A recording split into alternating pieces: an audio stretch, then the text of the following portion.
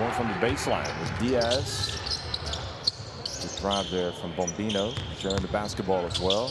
Gordon, nice dump, and easy one for number 6, Travis Munnings. Cuba pull back to within 3 here, 5.5 minutes into the contest. Buddy Hill whips it down low to Ayton, and well, he's going to catch it there.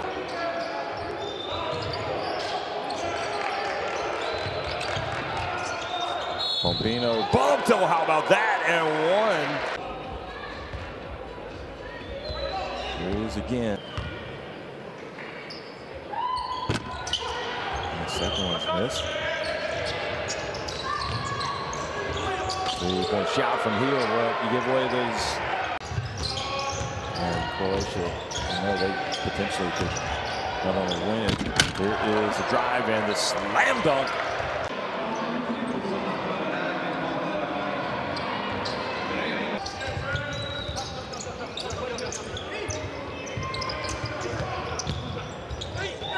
Well, how about that? Nice move, gliding into the paint. Quickly passing it.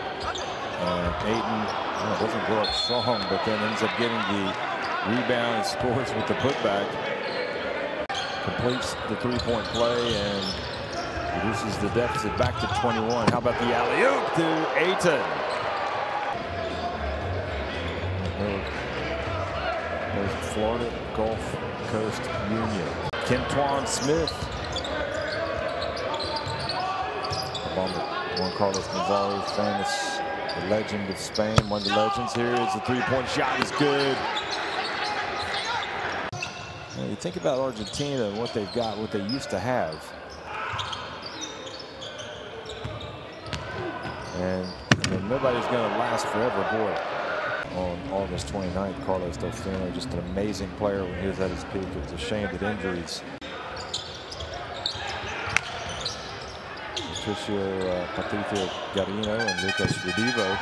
So it is going to be an Argentina team that they've got some continuity. Guzman, how about that? Little lob action to Kubia. Falls out of bounds. He throws it off of the Bahamas player. Look at the lob. Passes to the corner. Bridgewater again. Now quickly, Casero. Guzman goes in for the throwdown. So, job well done for the Bahamas. Tougher games ahead, you would imagine, against Argentina. That is going to be a very different game. But they cruise to a huge win tonight.